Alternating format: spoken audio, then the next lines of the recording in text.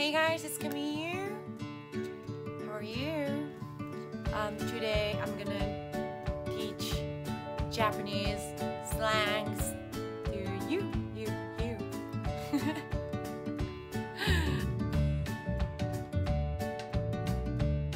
And today's words: ex-boyfriend, ex-girlfriend in Japanese. And in Japanese, ex-boyfriend will be moto kare, and ex-girlfriend will be moto kano. So moto is kind of same as ex. So you broke up with the person who you broke up with. So you go like, oh, there's my ex-boyfriend, will be, oh, there's my moto kare. It's really easy, right? So like moto means like exactly same ex, moto. So here's kare for like a boy, and kano, because you say in Japanese, you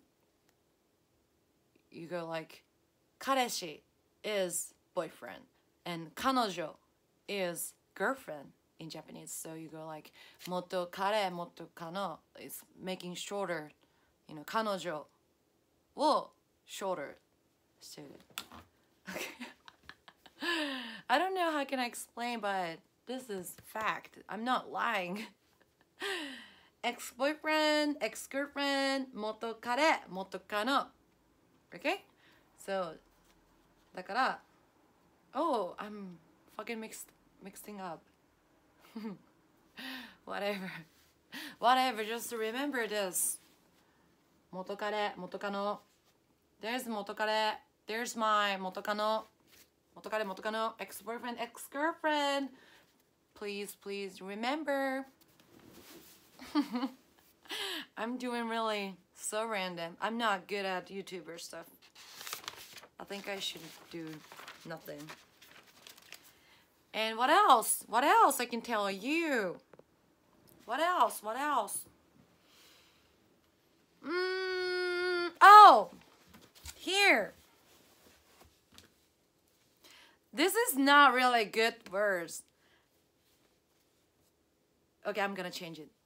Actually, do you know how to say sex friend in Japanese? I think I shouldn't tell you, but I'll try. Okay, so I wrote on here, so please read it on yourself. Boop. That's it. Okay, so please use these 3 words and enjoy Japanese slangs. Yep. Bye bye.